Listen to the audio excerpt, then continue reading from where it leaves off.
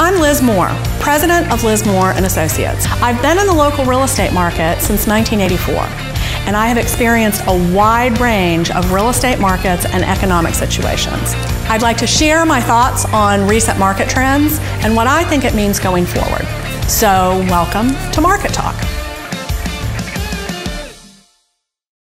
It has been a crazy few years, that's for sure, and folks have a lot of questions.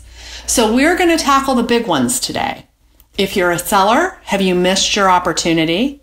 And if you're a buyer, how do you avoid overpaying in this crazy market?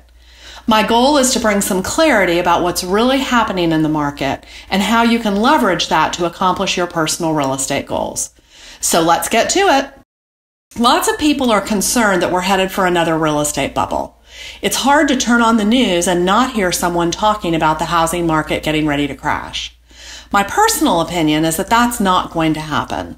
To be clear, the market is definitely stabilizing, and we're experiencing that right now. I think it's safe to say that the market has peaked, and we'll come back to what that means for sellers and buyers. However, stabilizing or correcting does not equal a market crash or a bubble bursting like it did in 2008. The fundamentals in the housing market are very different than they were in 2008. First of all, the housing inventory situation is totally different. In 2008, we had 8+ months of inventory or supply. Now we have less than a month. Next, one of the primary reasons for the 2008 crash was ridiculously lax lending standards. Mortgage companies would literally approve a mortgage for anyone who could fog a mirror. Today, the opposite is true. Mortgage underwriters are extremely conservative, making sure that borrowers can afford the monthly payments they're applying for. Lastly, people have more equity than ever, and even if they faced foreclosure, they would definitely be in a position where they're able to sell. What all that means is that people are in a far better position to weather a tough economic period than they were 15 years ago.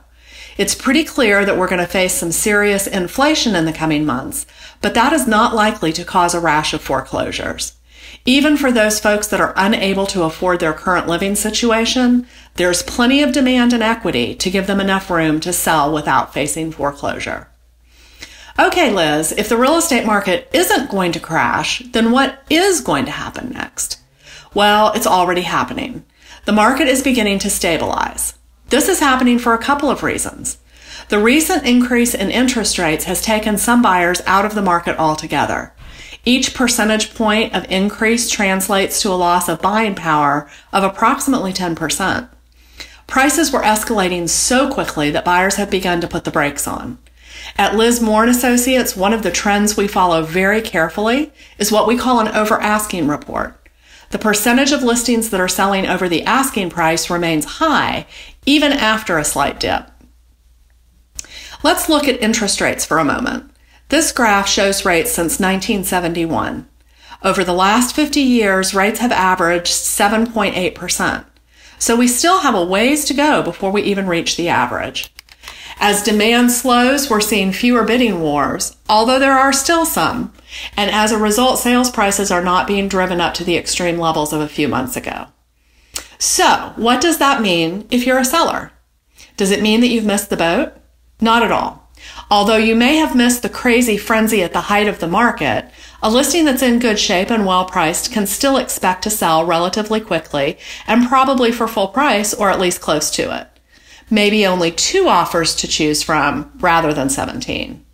As the market continues to stabilize, we will see a return to more normal negotiating terms. No longer will buyers be forced to waive appraisals and home inspections if they want a house. We're beginning to see some home sale contingencies again. My advice to sellers is this: if you're contemplating a move, you would be wise to do it sooner rather than later. So what does the changing market mean if you're a buyer? Buyers have had a really tough go of it for the past 2 years. And because many buyers are actually sellers on the other side of the transaction, and vice versa, it will actually finally be a good time to consider moving up. Over the past year, many sellers stayed on the sideline because they didn't want to get into the frenzy on the other end. Overpaying has been a major buyer concern given the market dynamics of the past few years. Let's look at appreciation trends and see what they really mean. The wild card here is that we can't really forecast what appreciation is going to do. All we can do is look at historical averages and make our best guess, which is why when we're counseling buyers, we encourage them to not only look at their home as an investment or an asset, but also as your home. Buyers need to make a choice given their options. For instance, if the choice is between renting and owning, you need to consider that rents rise with inflation. And so although you may be paying a higher interest rate right now, your monthly housing cost will be fixed as opposed to subject to a 3 to 5% annual rent increase. Make your best offer, and as long as you plan to be in your new home long enough, appreciation is likely to offset what you may have to overpay. Your realtor can review appreciation trends specific to the neighborhood that you're interested in. If you ever have any questions about the current market and what it might mean for you, please feel free to reach out to your Lismore agent.